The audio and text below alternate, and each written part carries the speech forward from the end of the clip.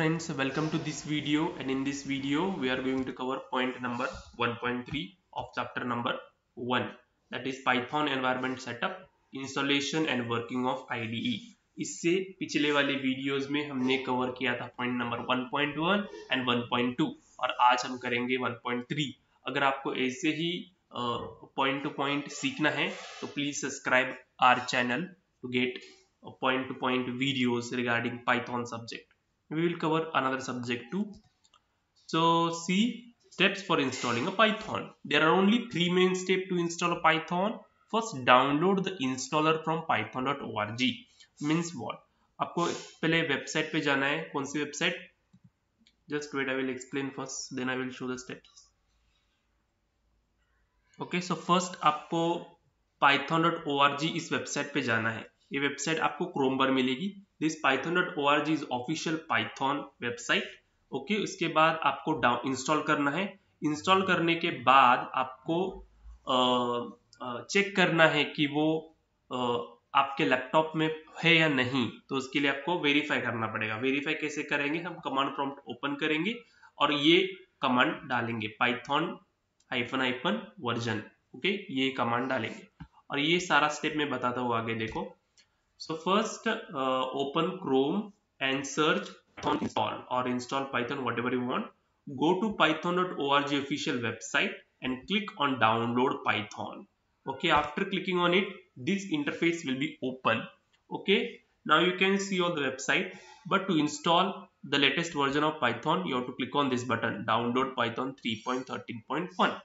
Okay, मैंने पहले ही install किया था, इसीलिए मैंने आपको बस ये पीपीटीज में स्क्रीनशॉट डाले हैं आपको समझाने के लिए।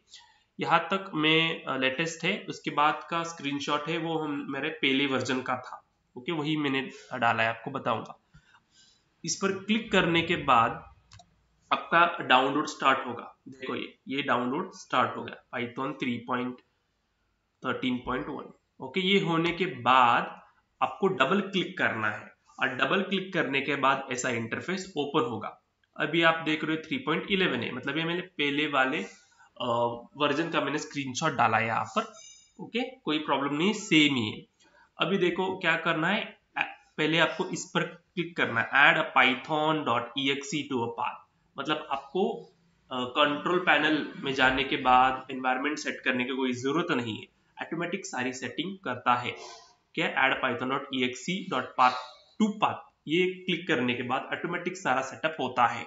अगर आपने क्लिक नहीं किया तो आपको पहले वो एडिट एनवायरनमेंट सेटअप में जाना पड़ेगा, आपको बिन का पाथ कॉपी करके वहां डालना पड़ेगा। अगर वो नहीं करना है तो आप add python.exe to path को क्लिक करो और फिर इंस्टॉल नाउ पर क्लिक करो।